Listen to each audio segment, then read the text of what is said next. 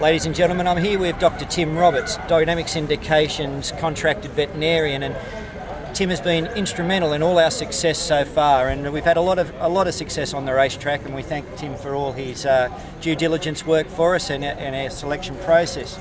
Tim, we bought lot 476 here at the Easter Yearling Sales, a beautiful filly by the sire at the moment in Fastnet Rock, out of a magnificent mare called Nile. Now, she's already produced a Group 1 performer in Pearl of the Sea.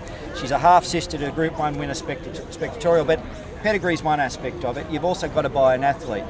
We really loved the filly. What was your opinion of the filly? Dean, she was a very athletic filly, and you did get her for a very good price.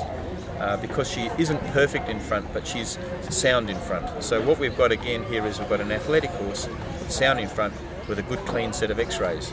And having a clean set of x-rays is critical because the horse needs to be able to go into work as a 2-year-old and then develop as a 3-year-old. And if you start with a good clean set of x-rays and a nice sound horse, you should be able to make that progress. We're really happy with the way the filly presented. She looks a runner. She's got no reason not to be a runner. Clean x-rays, clean scope. We know a lot of horses failed x-ray here at the sales, and x-rays are a very critical issue here and a hot topic in the industry at the moment. But to have clean x-rays and an athletic horse, we think we've done well.